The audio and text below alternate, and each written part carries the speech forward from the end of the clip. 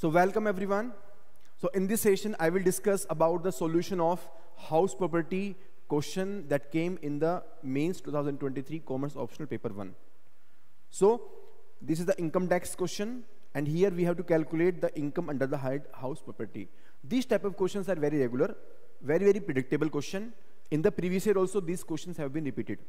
So if we solve the previous year questions multiple times, then these are very easy to handle. Now if you see this question, in this question they have asked 15 marks question.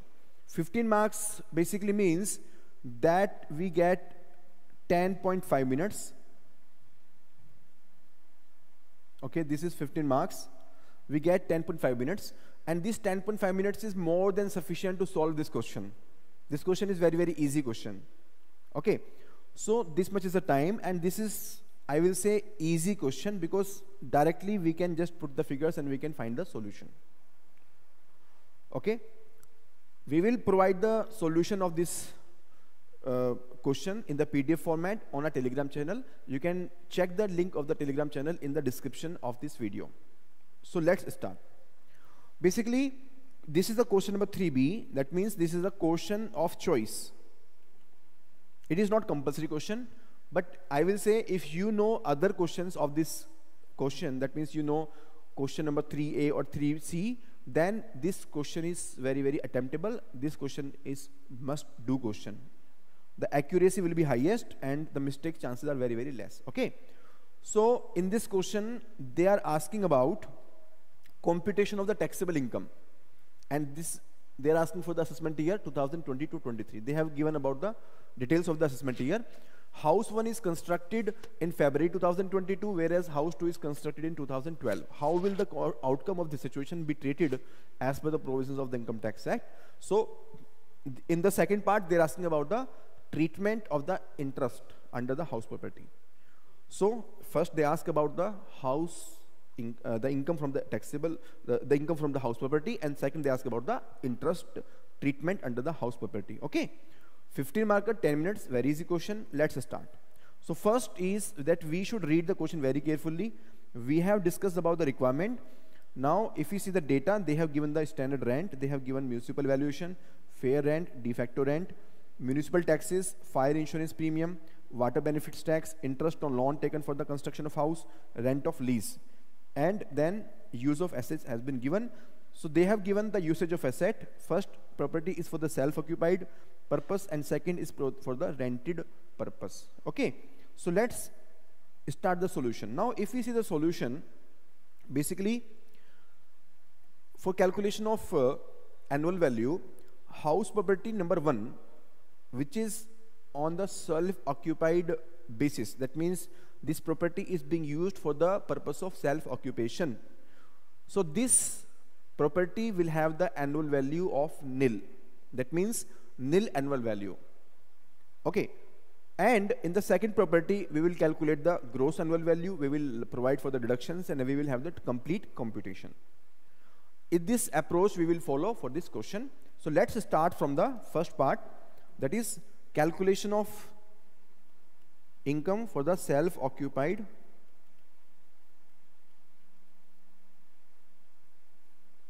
property, that means house 1.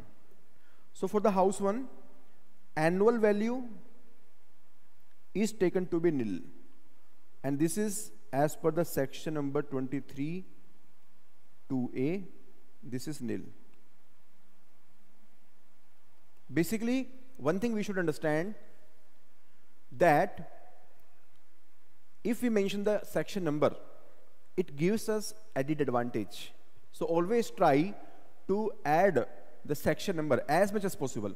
I know that you may not remember section number 23 2A, but you can remember section number 23 at least, so you can mention that. That's also good, right? So annual value is nil. Now from the annual value, only one deduction is allowed, that is deduction under section 24B. Okay, so in the information given, the interest deduction is allowed. So if we see the question, how much is the interest? So this interest on loan taken for the house construction is 22,500. This is for the house 1. Now they are saying house 1 is constructed in the February 2022.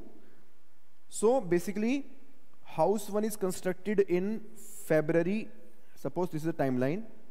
This is March 31, 2021. This is February 2022, right? So the construction got completed in February 2022. Now basically this interest is of two types. Okay, this interest is of two types. One is the pre-construction interest,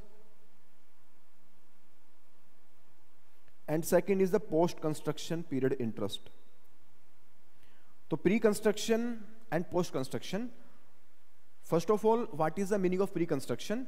So the year in which the construction is completed. So here the construction got completed.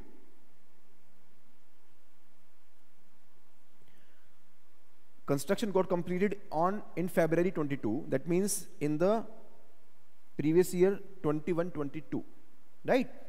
That means in this case the pre-construction interest will be till 31st March 2021. This is the definition of pre-construction period interest. That pre-construction period interest is calculated till the end of the financial year, which is ending just before the year in which the construction is completed. Okay, so in this case construction got completed in the 21-22. So on 31st March 2021, the interest till this date will be taken as the pre-construction period. Okay, now in the question they are mentioning interest on loan taken to construct the house. Now they have not mentioned is it pre-construction period or post-construction period. So we will assume that this is a post-construction period. Okay, so pre-construction period is not given. We are assuming that it is not there. So there is no treatment. In case they give the pre-construction period interest, then the 1/5 amount is allowed for every year. But in our case, this is not there. Okay, pre-construction period interest is not there. Post-construction period is completely allowed. Okay, so we are assuming that this amount 22,500 is the post-construction. So this is completely allowed, right? So nil amount, and from this we will reduce 22,500. Now this we get the final value, that is the loss under head house property number 1. From the first house, this loss is there 22,500. Okay, so in our exam no need to show this. I was using this only for your understanding purpose. The content given in the green format, this was for the purpose of understanding. But in the exam, no need to write all this content. In the exam, you will write only this content which is outside the green box. Okay? Now, second house, that is the house property 2, is very important. House property 2 calculation is something which is detailed one. So we will calculate the income from house property 2. House property 2 is the rented property. This is rented for lease, right? This is rented. That means it is given on the rent. Okay, so this is the normal property, and here we will calculate the gross annual value, and then we will calculate the net annual value, and then we will calculate the income taxable. Okay, so here first we will calculate the reasonably expected rent, because if you want to calculate the gross annual value, first we need to calculate the reasonably expected rent. We compare the reasonably expected rent with the actual rent, and then we get the gross annual value. From the gross annual value we reduce the municipal taxes, then we get the net annual value. From the net annual value we reduce the standard deduction and the interest amount. That is how we get the taxable income. Okay, so here let's start for the calculation of gross annual value. First we will take the step 1. So step 1, that is calculation of reasonably expected rent, which is also known as RER. So here this will be the data is given in the question. I am taking the question data. Okay, you can take this PDF from the Telegram channel. So this amount is given, that is a municipal value of 45,000 rupees. Okay, this information is not relevant because this house property is self-occupied, so this calculation is not required. Only the data of house property 2 is required, and here they have given municipal valuation of 45,000. So we will write municipal value rupees 45,000. Okay, this will be the inner calculation, because after the inner calculation we will write outer, right? Second is fair rent.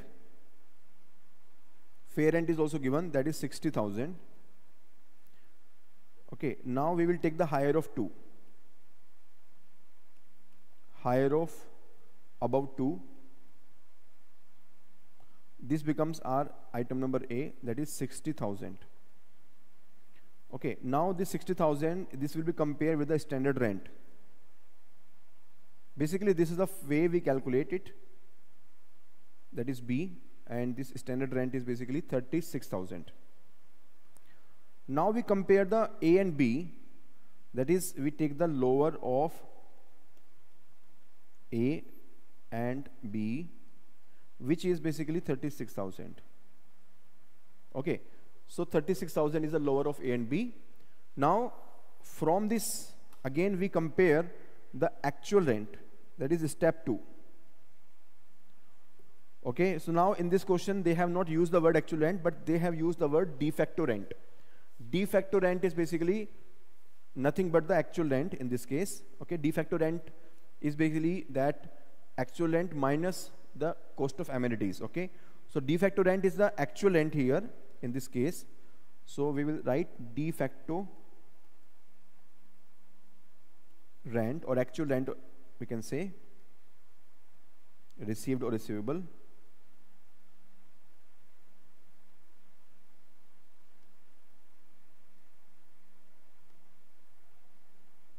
Okay, so this is how much? 45,000. Now we will compare both, and the step 3 will be higher of step 1 and step 2, that is higher of RER, reasonably expected rent, and the de facto rent. So this is 45,000. Okay, so 45,000 is the step 3, and step 3 is nothing but the gross annual value.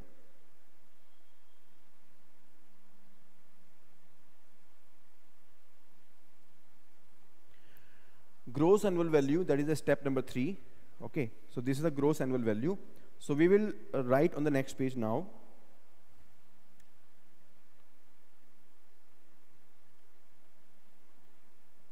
Gross annual value 45,000. Okay, now from the gross annual value we will reduce the taxes. Okay, now if we read the question, it says municipal taxes paid during the previous year. Okay, so municipal taxes are allowed only if they are paid. Okay, it has also given one more tax, that is a water benefit tax. Water benefit tax is assumed to be part of the municipal taxes. Okay, but it is saying due but outstanding. That means it is not paid. Because this amount is not paid, so it cannot be taken as a deduction. Fine. So had it been paid, then we would have taken the deduction. So as of now, we will only take the deduction of the municipal taxes paid. So municipal taxes paid amount is 7,250 rupees, and it gives us the net annual value.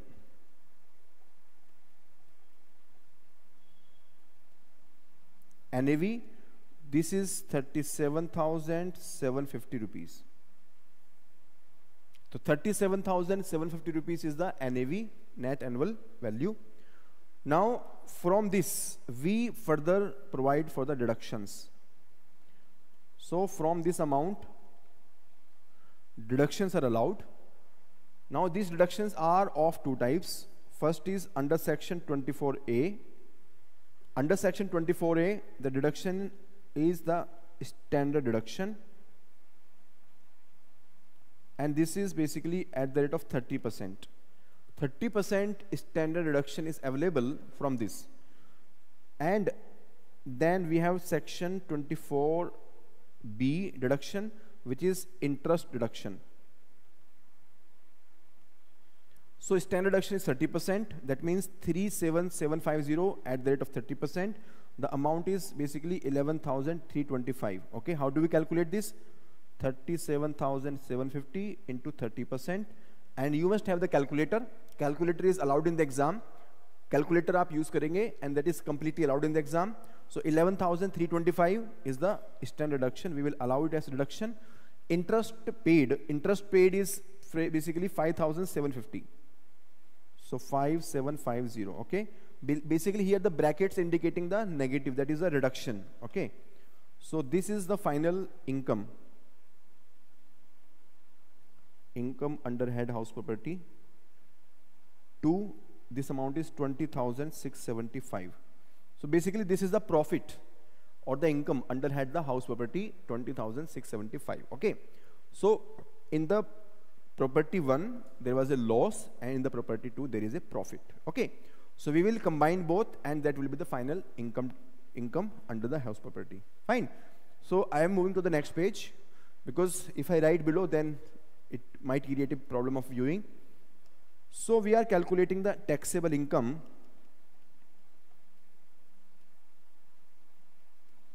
under head house property. So house property 1 and house property 2. House property 1, there is a loss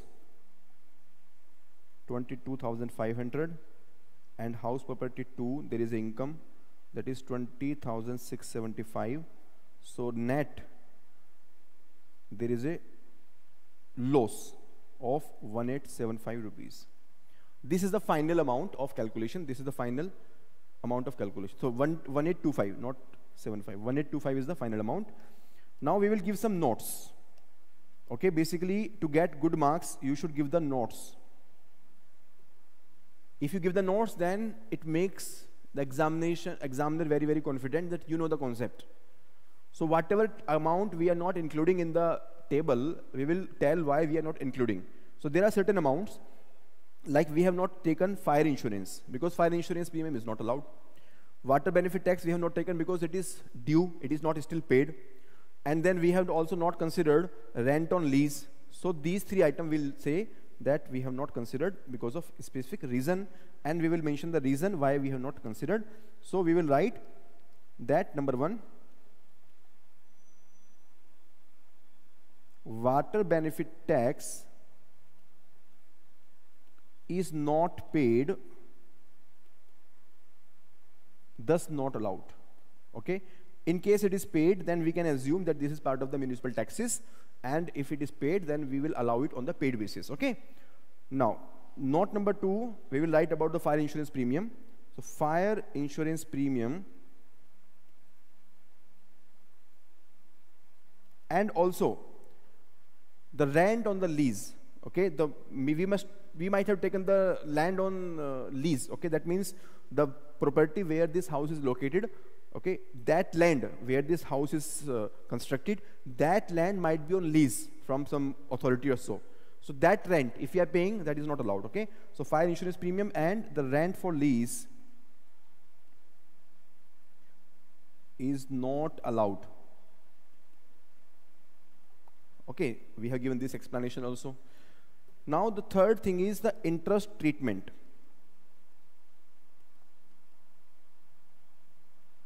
Okay, so interest treatment in the house property 1, we have already seen,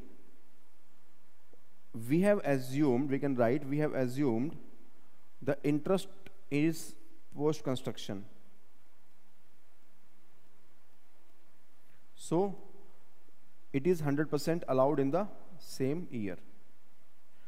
In the house property 2, the house was constructed in the 2012. If you see the question back, the question indicates house 1 is constructed in the February 2022, whereas house 2 is in the 2012.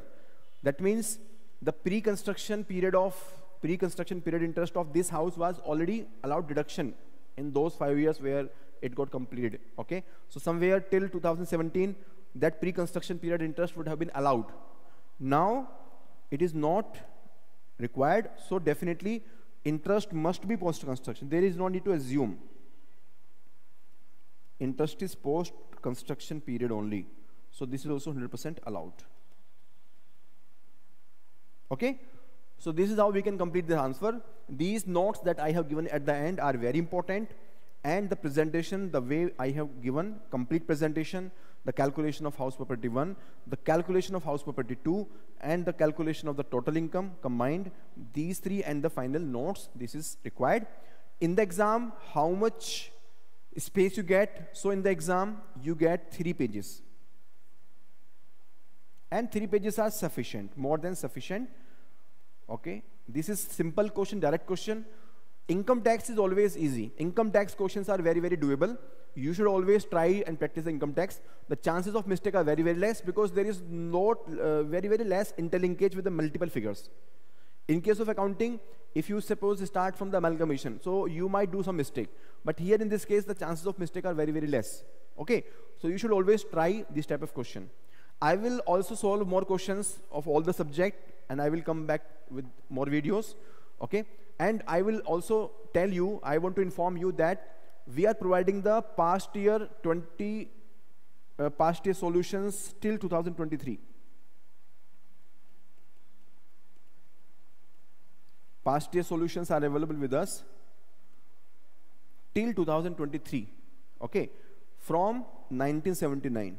So this is very, very important that you use them, because a lot of questions are being repeatedly asked in the exam. Okay, we are also providing more solutions of other questions. Please see the description and please see how we can solve the mains 23 questions. Okay, if you want any type of guidance from me or you want to connect with my team, feel free to contact on this number 9815999537, and we are located in the heart of UPSC preparation hub, that is the ORN Delhi.